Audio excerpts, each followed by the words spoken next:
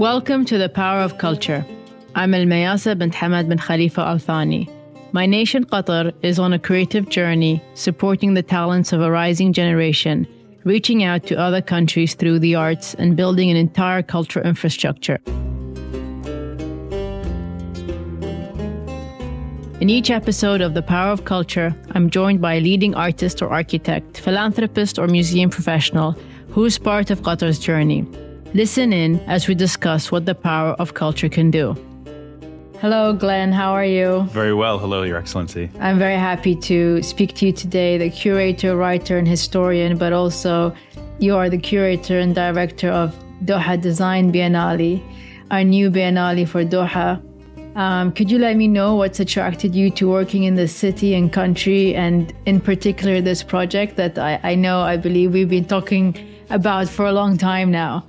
Yes, that's right. It's been about 2 years in the making at least, and it's such an exciting project. I have to say that Qatar was actually new to me when we started working together, Your Excellency. I hadn't had a chance to visit before, I think, 2019, just before the pandemic. And it's just been such an incredible experience, getting to know the country, getting to know the people, and especially for me, getting to know the design scene. And I know we'll say a lot more about this over the course of the interview. But what's really struck me is that Qatar has really become a design destination. I think a lot of that had to do with the World Cup, of course, the creation of the stadiums, the metro, the other infrastructure, but it's been happening for a long time. You know, you look at the museum building that's been going on ever since I.M. Pei's Museum for Islamic Art, or you think about the 20 years of teaching that VCU, Virginia Commonwealth University's campus in Qatar, has been offering to students from Qatar and the region. And it's really a place that's made a huge investment in design for a long time. So for me, Design Doha, this new biennial, is really an opportunity to focus those existing energies and let the world know what's going on. It's really interesting that you mentioned the World Cup, because in studying all the stadiums, it's really a big design statement in itself, wouldn't you say?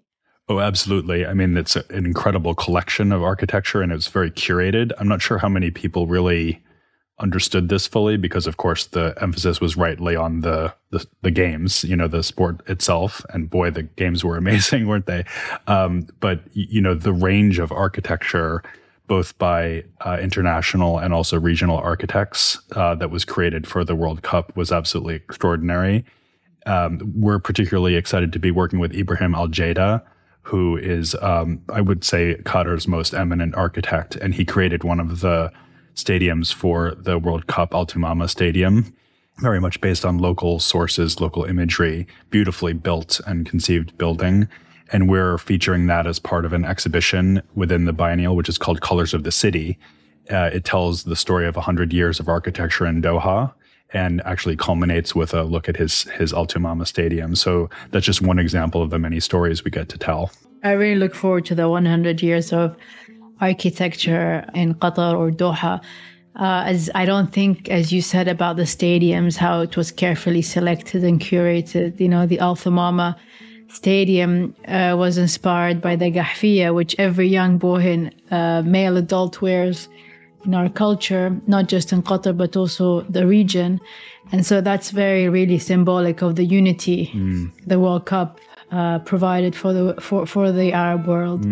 But something about architecture that you said that struck me. Many people also, when they come to Qatar, they tell me one of the first things they say is Qatar feels like an architectural museum, because from the airport to the various zones in the country, it's very prominent to see the different architectural buildings. Many Pritzker Prize architects have built things. And I think there's a very fine line that divides design with architecture. Talk a little bit more about the exhibition that you're working on the 100 years of architecture in Qatar, and how you think that is linked to the Doha Design Biennale. Sure. Yeah, it's a fascinating exhibition. And again, this was a huge discovery for me, because it's not a story that I knew myself. But, you know, when you think about architecture in Doha, people who have visited might think back to the 1980s, maybe, the creation of the Sheraton Hotel. That might be the first monument that they think about historically. But it turns out that Qatar has had this incredible legacy of modernist architecture going all the way back to the 1920s and 30s. And we've been working with a wonderful historian who works at Qatar Museums who's called Dr. Peter Naj. And he, like Mr. Al-Jada, the architect I mentioned before, has done a great deal of research into the history of Qatar's response to Art Deco initially, coming out of France in the 1920s, and then the subsequent currents of modernism that happened in the 30s coming out of the Bauhaus, and then ultimately the brutalist architecture of the 1960s and 70s. And I guess you could actually say that the Sheraton Hotel itself is an expression of that. But rather than being the first major architectural monument that people think of, it's actually one of the later ones in the chronology. So that's a really good example of where we're able to dig into a history that people don't know very well. I should mention that Mr. Al-Jada has also just published a wonderful book, which is called Arabic Art Deco, which is just out from Rizzoli. So people can also see that book if they don't have a chance to travel and see the exhibition itself. Yeah, it's really an amazing book, but the Sheraton is iconic. It's also where Qatar's biggest mediation deals have been happening. It's so famous for that as well in terms of our foreign policy. So it's interesting that our oldest hotel that has such a design, architectural influence, and many of those who lived in Qatar but also visited through the years, is also a place for mediation and peacekeeping. Let me move to the question about craft. I personally find craft to be such an intimate experience from one human to another. And I know from our early conversation, that's something that's you're very attracted to, the idea of craft and preserving craft and translating it into contemporary, everyday use or awareness, let's say. Tell me more about why you have dedicated much of your writing to the importance of craft. So this is a deep subject for me, and it goes all the way back to when I was in college. So I guess I would have been 19 or 20 years old, and I had an opportunity to take a course on Chinese ceramics. So this was really ancient and I guess you might say medieval pottery. And I had a chance to handle some of these objects. I remember particularly this one three-color or three-glazed dish from the Tang Dynasty, and the curator putting that in my hands and just having this feeling of incredible connection, not only over space but also over time, because that was a 1,000-year-old object. And there's something about the intimacy of that, as you said, Your Excellency, and the kind of indirect touching of another person's hands that you can have when you hold an object like that in yours. And I often think that my whole career is just an attempt to live up to that moment and others like it. You have these experiences, not only of objects and artifacts, but also of people's workshops or spaces that they've created. Obviously, the ideas that drive craft and the traditions and sometimes ceremonial, sometimes cultural associations that come along with craft. And it just is an extraordinary arena to explore. And then when you start thinking about how it relates to other disciplines like architecture or fine art or design itself, it just seems to have an endless potential for exploration.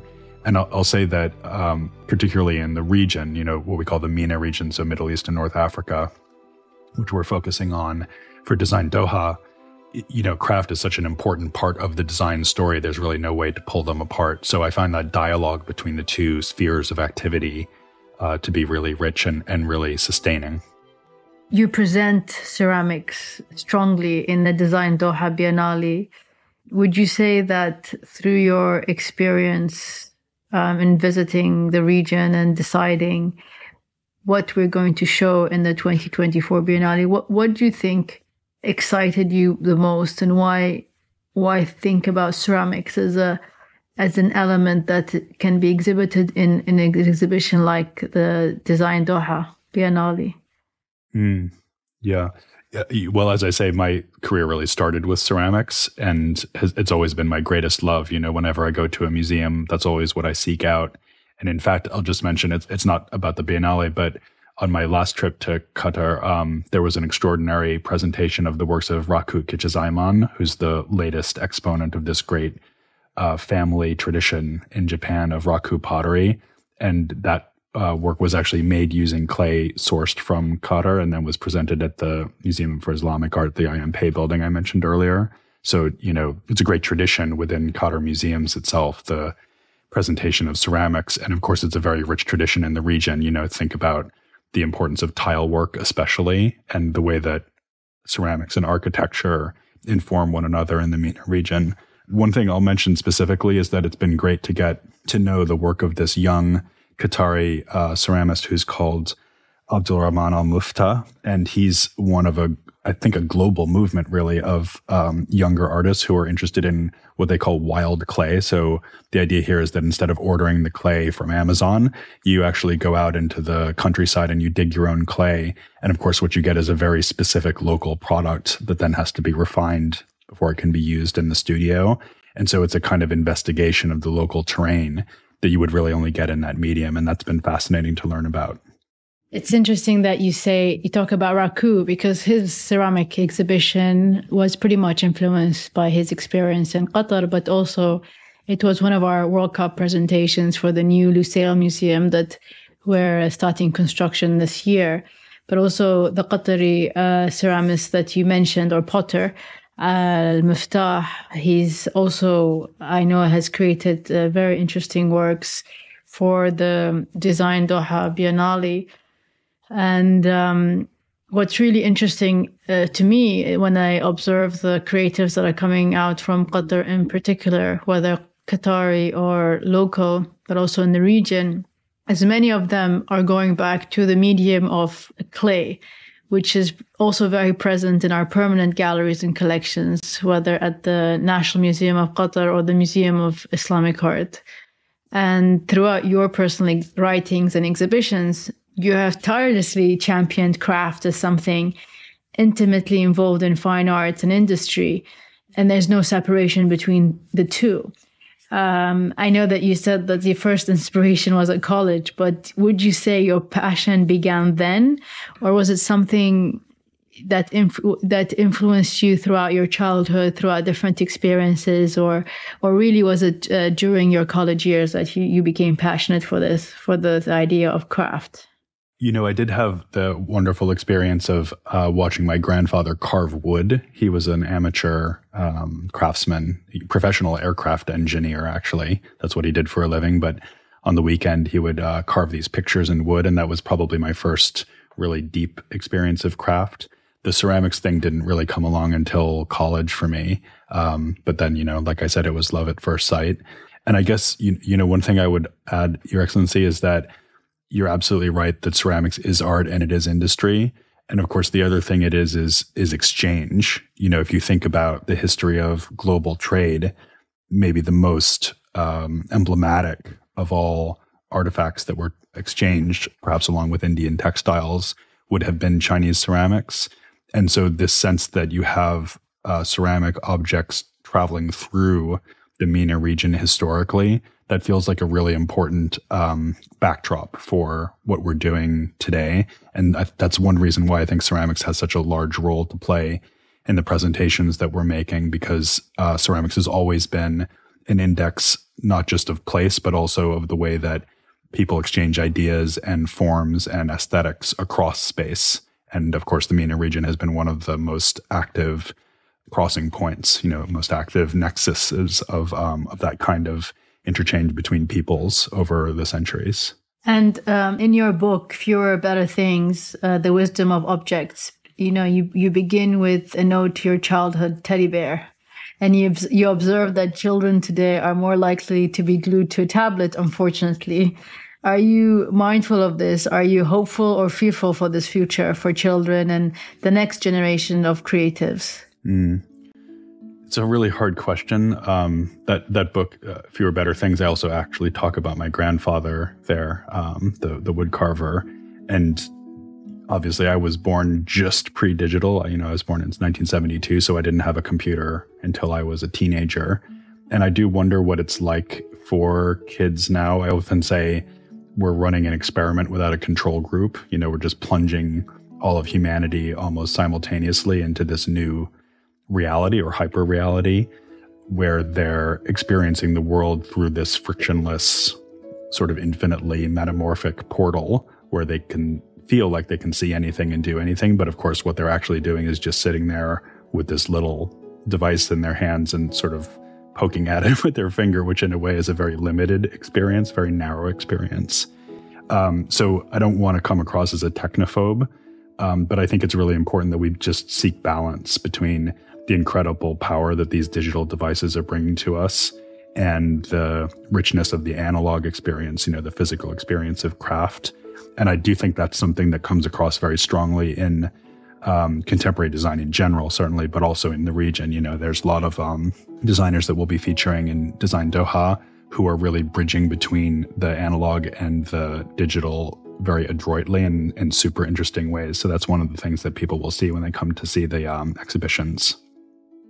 No, I agree with you. I think technology has really enabled also designers to, realize their vision and dreams. I mean, one could also look at the National Museum of Qatar and Jean Nouvel's Desert Rose. If it wasn't for technology, we would never have been able to realize that vision.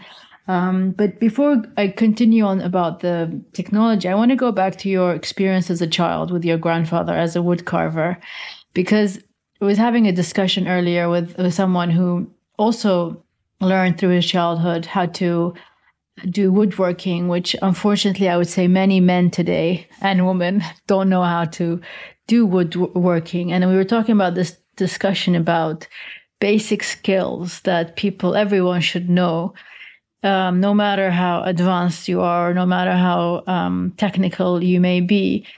What would you say, as someone who's very involved in our design thinking and in how we're trying to, introduce design thinking to young people and children and also families, how important, in your point of view, is it to reintroduce something like woodworking, design technology in schools and in the curriculums overall in our region? Now that you've experienced and seen the talent we've had, can you fine-tune these skills so that everybody has a basic knowledge and also empowered with basic skills that should they want to pursue a career in craftsmanship or artisanship, they have the basic know-how? Yeah, it's so important. I would compare it almost to teaching a kid how to read, which of course nobody would think of raising their child illiterate now, but we do that with what I would call object literacy all the time. Or another way I like to describe it is material intelligence. The ability to manipulate and also understand the material world around you. It just seems like such a fundamental human capacity, and yet it's one that we seem to be getting increasingly divorced from. And that's one reason why I think under your leadership, the creation of this not only design academy effectively at VCU, but also the new idea of a vocational school, which will be headquartered at the Qatar Preparatory School, beautiful older building in Qatar, will be devoted to the propagation of these skills. And obviously that's not for kids necessarily, it's more for college or university age, but it's so important to keep those skills going and have them kind of flow into the design and art scene. It's really in many ways the lifeblood of creativity. Your ability to pick up a tool and express yourself begins with your ability to understand that tool, understand the material. And I think we, maybe it's a little bit of a legacy of conceptual art from the 20th century too, that there's this idea that the idea itself is all you need, but that's very, very rarely true. Even in the most avant-garde artistic circumstances, people really need to have a deep skill set to rely on in order to express themselves and in order to explore those conceptual aspects of what they're doing. And that's certainly true in design as well. I couldn't agree more with you. I think eventually our goal would be to ensure that every child learns those basic skills, just as we insist on them learning math, science, reading. I think that these skills are just so important for whatever they end up doing in life. Now, let's go back to you, Glenn. You've worked in both London and New York at the V&A Museum in London, and also you were the director of the Museum of Arts and Design in New York. And these two cities are very different, but also very similar in nature. What energy do you think you take from those two very different cities? And how does that compare to Doha, which compared to the investments in arts and culture to both London and New York is a relatively young city? Yes, relatively young, but also in some ways taking the best of both in a way. And what I mean by that is that in the UK, and the V&A is such a good example of this, major national museum like the British Museum or the Tate, and it relies very heavily on government funding, really taxpayer money to do its work. Whereas in New York City, you have a totally different structure where it's really private philanthropy. And both of those systems have their advantages and disadvantages. It can be absolutely amazing to feel that you have the weight of public funding behind you, and that creates a lot of space for research and exploratory curatorial work. But of course, it's also a huge bureaucracy. I used to joke in England that the only thing that the British had kept from their empire was the paperwork.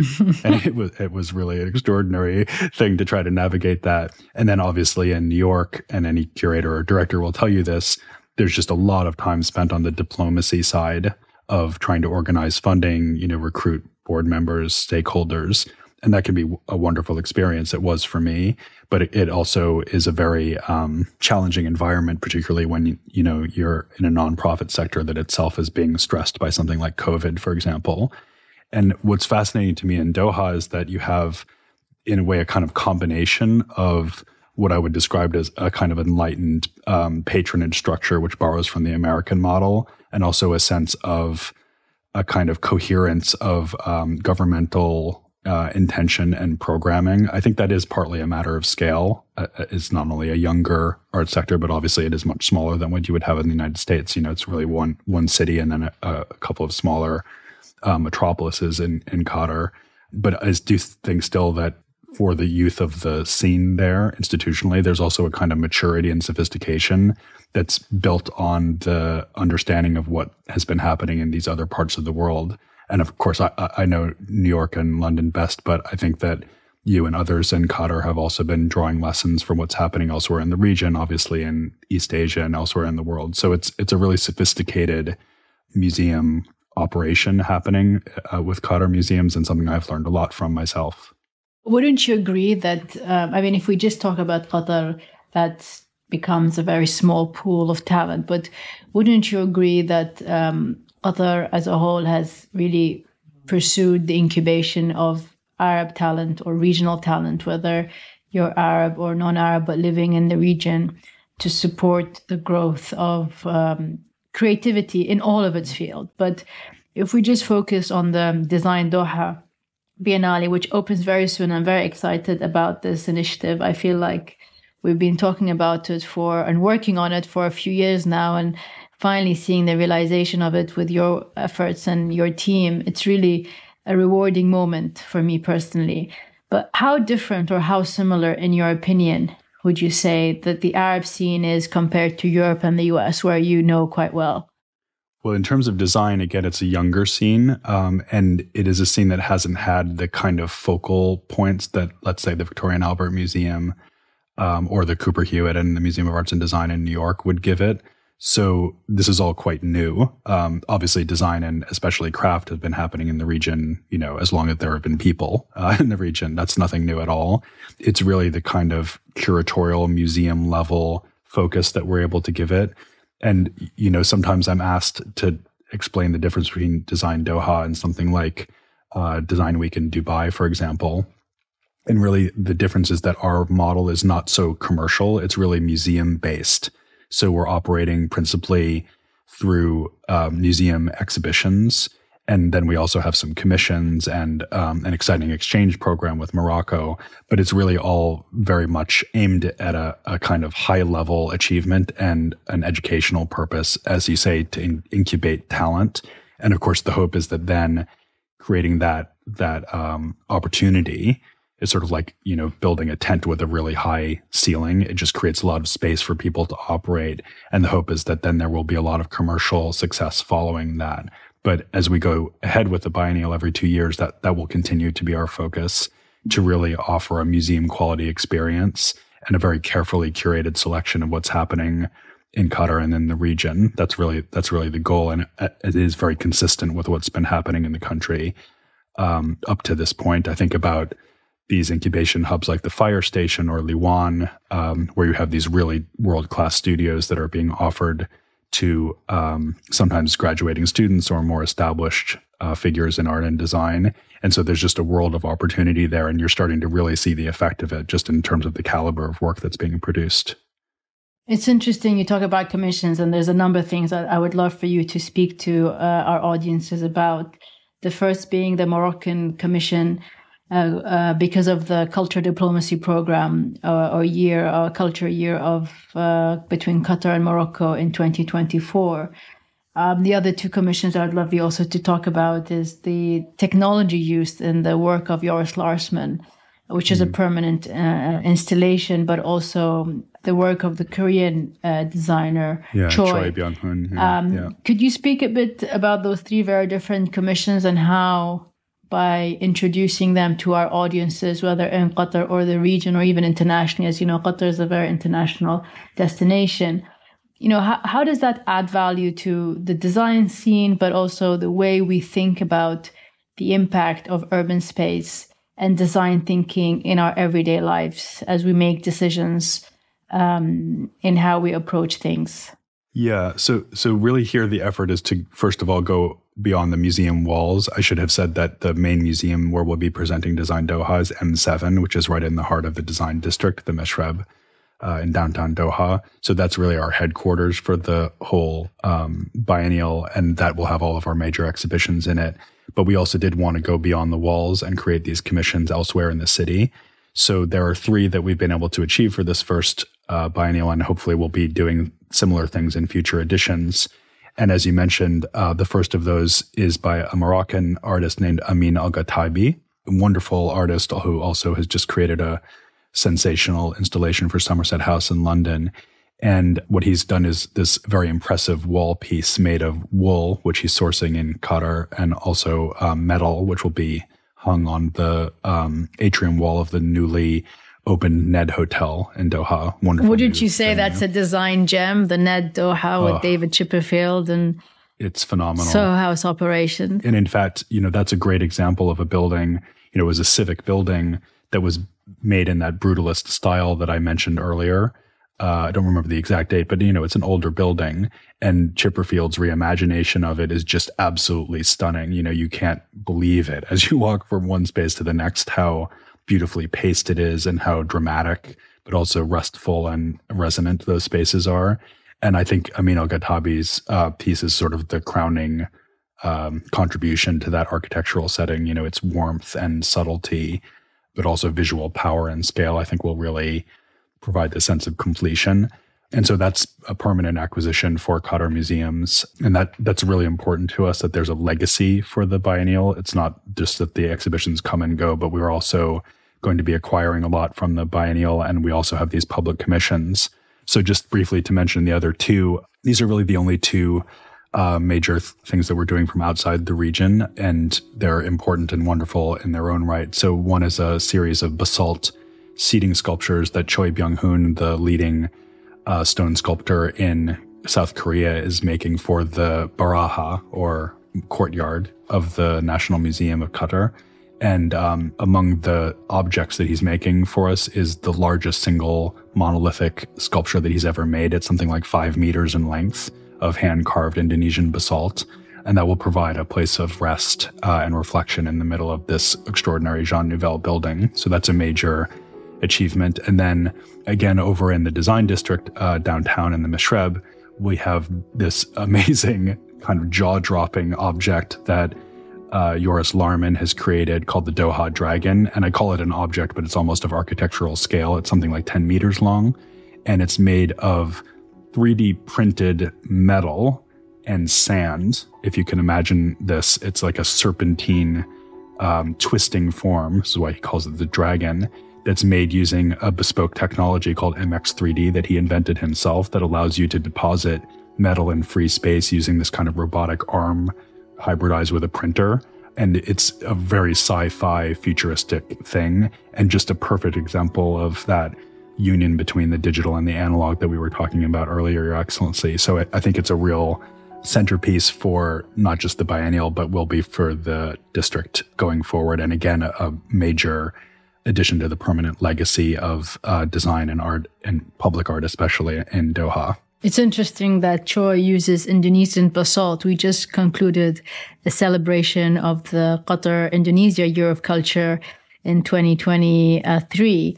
And Indonesia is a country that has invested heavily in CCIs, including design and the creative industry in general. I think, in fact, they have a minister just for that portfolio, reflecting how important it is for the economies of countries.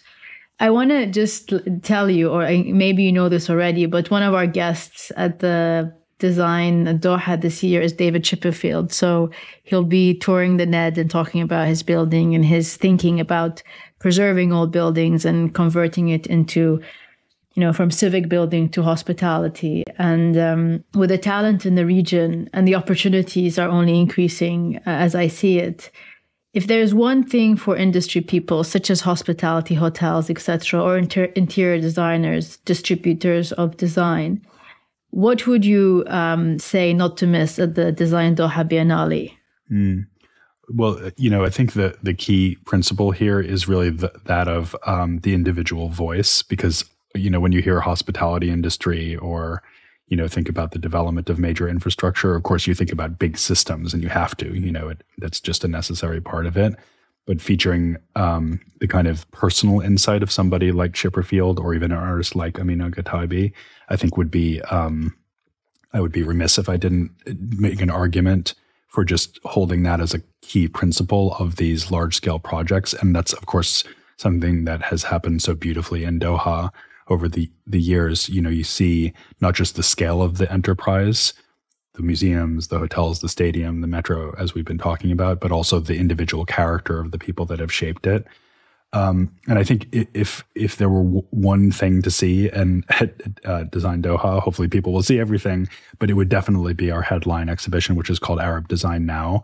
So that will be at M7. It's curated for us by this fantastic, talented young curator from Amman in Jordan, who's called Rana Beiruti.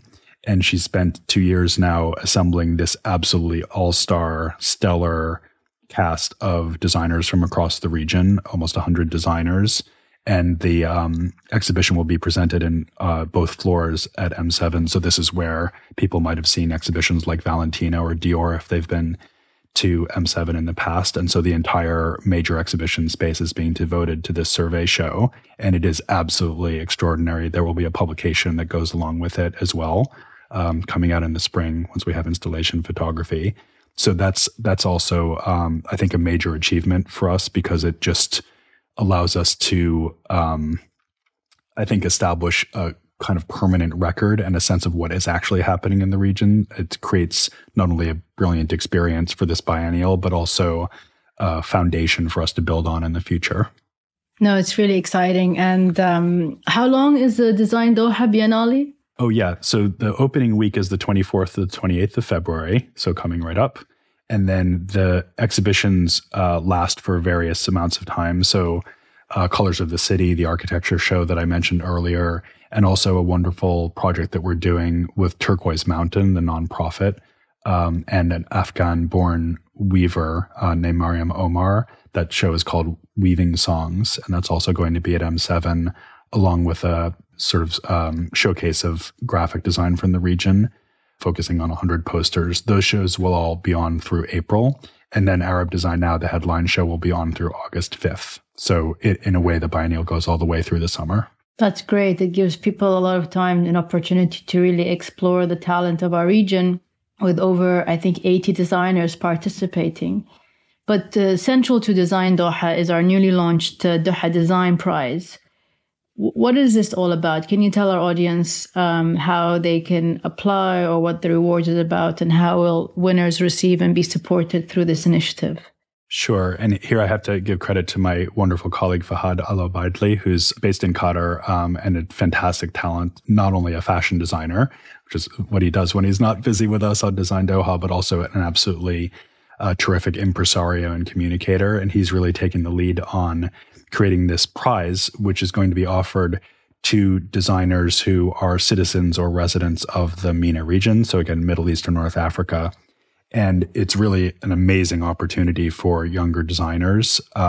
We're looking at 4 categories: product design, interior design, furniture, and crafts.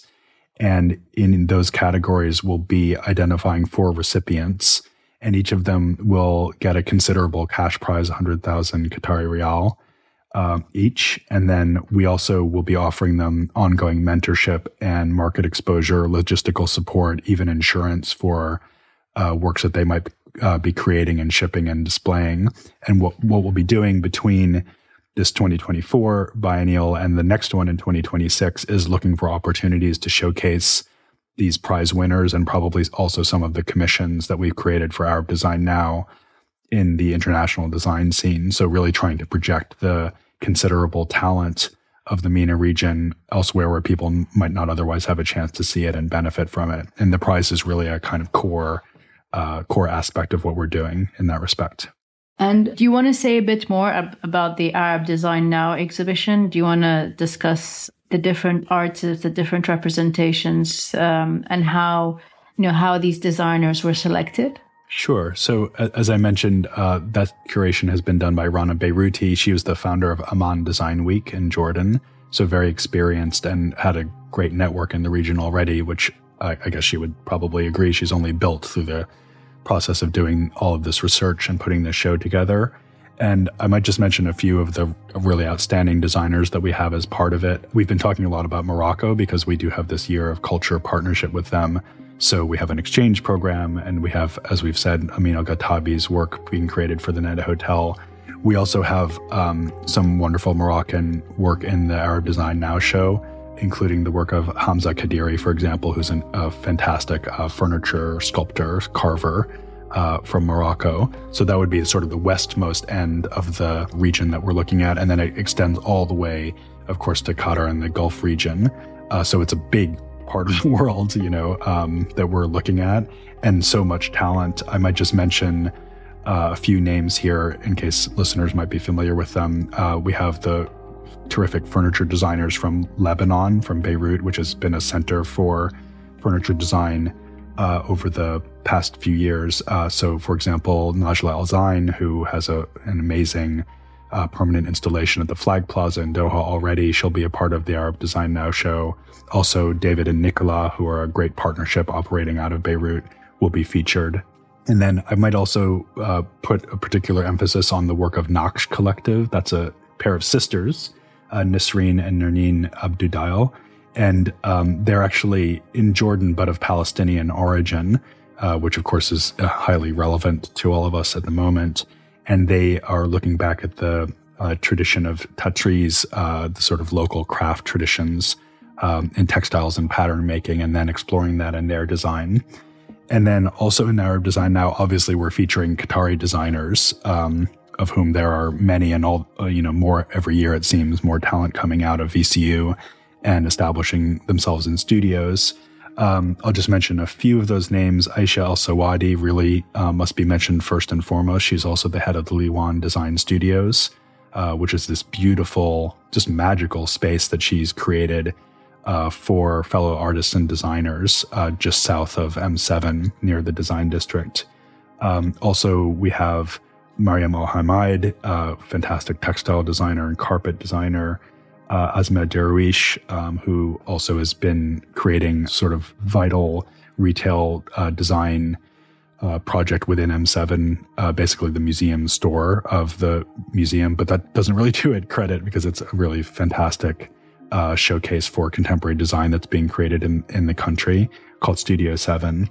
And then I also want to mention Alia Rashid's project, which is From, which is a kind of furniture incubation platform for designers working in Qatar, and we'll have a special showcase for what they're doing. And they've been so impressive and so successful, showing their newly developed designs in Milan during Salone de Mobile, the big furniture fair that happens in Milan every year. So they've been very active there, and it's a pleasure to be able to give them a kind of special platform during the biennial. I'm really impressed that you've learned all the names and what they're doing. You've become very familiar with the talent in our region. And I really look forward to seeing, the realization of the ideas that have been presented over the past month. Now, if we go back to you, Glenn, and the work that you have done, you talk extensively about material intelligence and the idea that objects tell stories. If you were to single out one object you have encountered in your curation of Design Doha, you've mentioned many. What would it be, and what story does it tell? Just one word. One. I know you can't. It's like I'm asking you to choose your favorite child, but if there's one piece that you think challenges this notion of material intelligence, if any, what would it be, and what story? What does it tell? Yeah, I mean, it's so hard to pick, of course. I'm actually going to talk a little bit more about the Weaving Songs project. So that's not really in the MENA region technically because it's from Afghanistan, so it's a little further east, but obviously very strongly in cultural communication with the Arab region. And as I mentioned in passing earlier, we're working with an artist called Maryam Omar, who's based in London, but is originally Afghani herself. And she's created, it's not one object, it's actually a whole suite of carpet designs, rug designs, with the support of the great nonprofit enterprise Turquoise Mountain, who really got their start in Afghanistan, although they've also worked in other parts of the world where craft communities are under a lot of pressure, a lot of duress. And they're really trying to create opportunities for those craftspeople that otherwise wouldn't exist. So what they've done here is to orchestrate the creation of these carpets by Maryam Omar by a group of female weavers who are in the Bamiyan region of Afghanistan.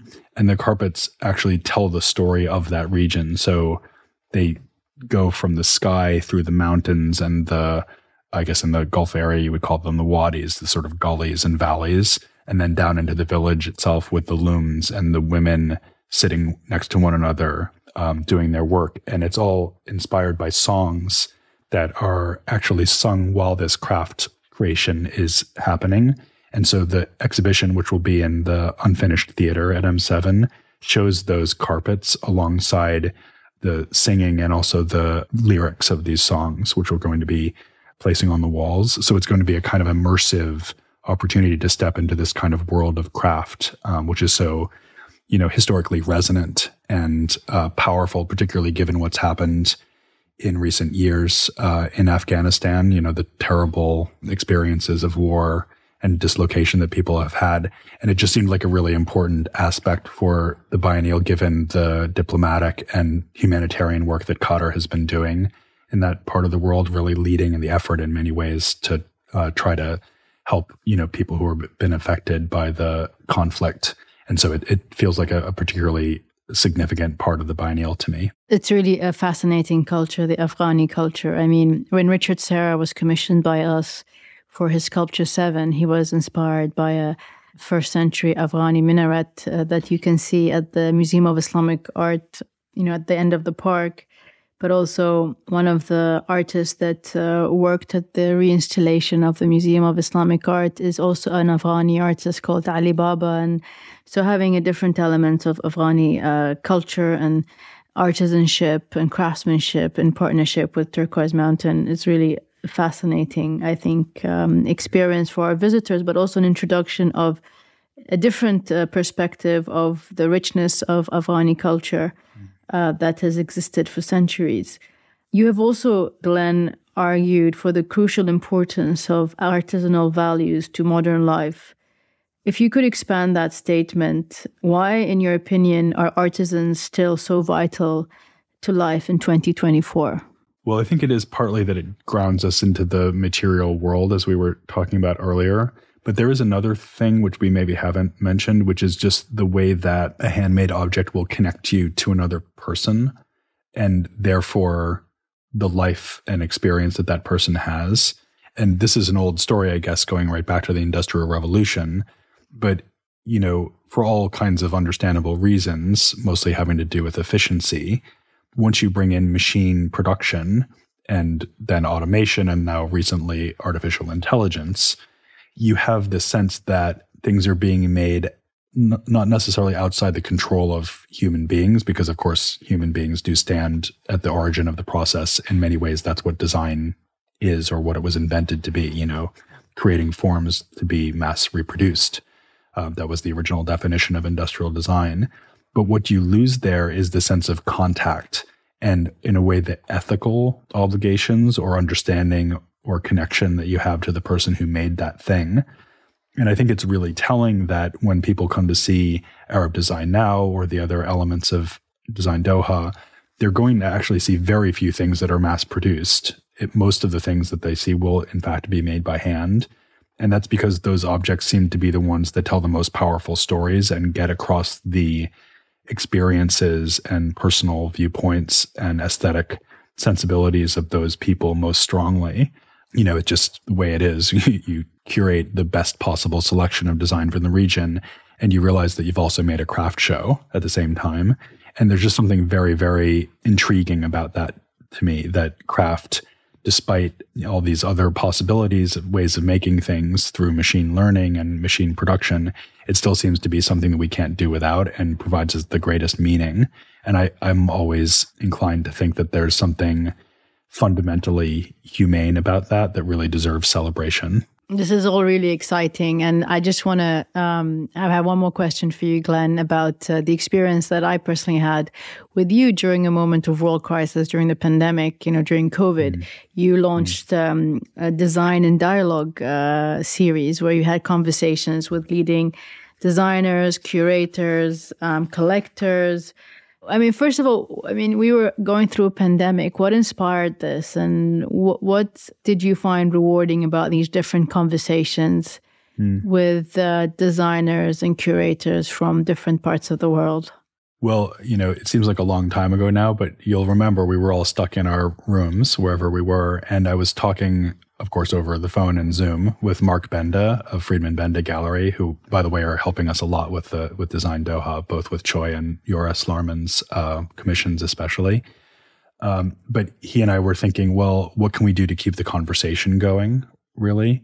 And we came up with this idea of having a regular interview program offered for free. Anybody can watch it. And, all the recordings are still there on the web. So just Google Design and Dialogue and you'll see there are over 120 of them that you can watch.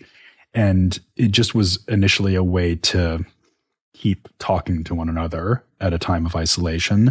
But what happened was that it really developed to be much more than that. I think a key moment happened in the United States here when we had the murder of George Floyd. And of course, there was a huge uprising of consciousness and widespread protest, and rightly so, about racial violence in this country.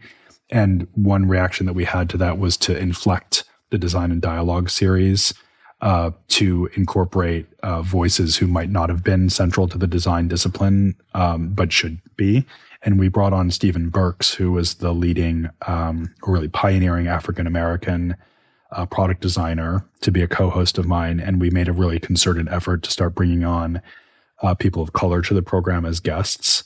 And it really became this amazing journey of discovery of those voices. And of course, the insights and complexity that you can have in a single conversation with a single designer over an hour. Just that format, I think, was really, really inspiring for me and kind of kept me going through the pandemic. And I guess if I were to say one thing about what it taught me, it would just be the importance of dialogue, of talking to one another. Design, at the end of the day, it is about the objects and how beautiful they are, how technically achieved they are. There's a lot of value in them just as inanimate things. But ultimately, what's really important about them is the way they keep conversation going between us all, including the conversation that you and I are having right now, Your Excellency. It's the way that the objects bring us together that I think really matters. No, and one thing I think that Qatar does so well is continue to engage in dialogue, especially in moments of crisis and conflict. So I think this is another dimension of dialogue through design and craftsmanship and representing the voices of people from areas that are probably in conflict or are ignored or are undervalued. And I think it's really important. And as you said, the pandemic feels like such a long time away, but actually it was not that long ago that people could not engage in dialogue and meet in person. And so I think the moment of gathering everybody through the Design Doha Biennial that's happening very soon is really an exciting moment, because I'm certain that every visitor will have so many new discoveries, because a lot of the designers we've supported don't have representations. They don't have galleries. And this is an opportunity also for people in the private sector and in the industry to set up galleries like the ones that exist in the West and support these designers so that they can be represented and empowered to represent our Arab heritage or even contemporary dialogue or design, if you like, in new projects, whether they're real estate, hospitality, urban design, public parks. There's just too many opportunities in our region and so much talent. And if we can achieve linking industry with talent, I think the impact of that in our economy will be very, very strong. Yeah, I think at the end of the day, you do kind of need to make it easy for people. You need to give them avenues. And so I think all this research that we've been able to do and, really putting together an exhibition like Arab Design Now, the biennial as a whole, it really presents such a strong impression of design from the region. And hopefully it will make it a lot easier for these practitioners to begin showing their work outside the region as well, in other parts of the world. I hope you don't mind me saying one thing about the conflict that we've been seeing recently in Gaza, because, when it first happened, we actually had a conversation internally about whether it was appropriate to go ahead with Design Doha on the schedule that we had established. And ultimately, we decided that precisely for the reasons you said, Your Excellency, it's so important to keep the dialogue and conversation going. And it actually was an important time to gather together, not necessarily in a spirit of celebration, but in a spirit of connection and sharing and showing the incredible creative prowess of the region. It just seems like actually a really, really important time to be doing that, despite the tragedy that's still unfolding. So that's really, for me personally anyway, just made the biennial all the more meaningful. No, thank you for saying that. And I think that's why the decision of staying with the Biennale, because this is a moment of empowerment. As I said, many of the designers that are represented at the Biennale are not represented through any galleries. And I think empowering them, supporting them, really giving them an avenue to express their creativity and also gather the right kind of people to spot this talent, I think is really crucial and important in this moment of time. Glenn, it has been a pleasure speaking to you today. I really enjoy our interactions and I learn from our conversations each time. And I hope that people do listen to the design and dialogue that's available and learn more about design and the importance of design thinking in our everyday lives. And come enjoy the creativity we have in the Arab world. We have so much talent to celebrate. So thank you so much. Likewise, it's been such a pleasure and indeed an honor to be serving as artistic director of this great event. I hope people can make it to Doha and see in person. Thank you. And I can't wait to see what 2026 brings. So thank you so much. Yeah. Okay. Thanks so much. Thank you, Glenn. Bye-bye.